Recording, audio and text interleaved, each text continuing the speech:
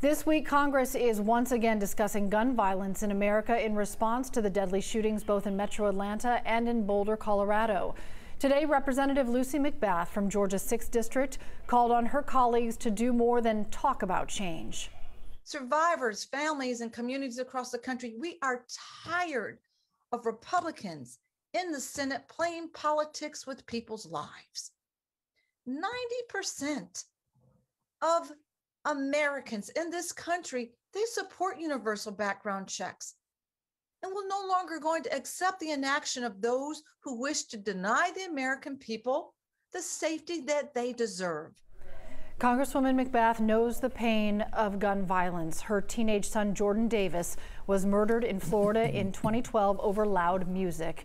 Since then, she became an advocate for stricter gun laws and violence prevention.